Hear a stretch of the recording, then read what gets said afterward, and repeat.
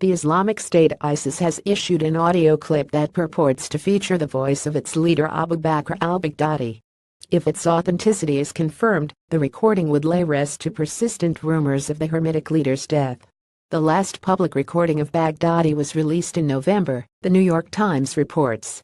In the intervening months, ISIS has lost swathes of territory, including Mosul, which was the group's largest stronghold, and much of its unofficial capital Raqqa, and there have been at least 2 widely reported claims of the militant group's self-proclaimed leader's death. The Russian military said that a June airstrike near Raqqa might have killed Baghdadi.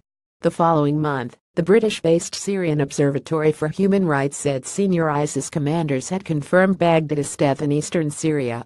In both instances, the U.S. cast doubt on the reports, and neither could be independently confirmed.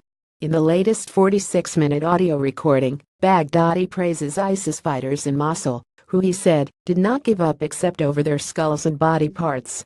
He also indirectly referenced recent attacks in London, Barcelona, and Russia. Now the Americans, the Russians and the Europeans are living in terror in their countries, fearing the strikes of the Mujahideen, he said, according to a translation by the site Intelligence Group.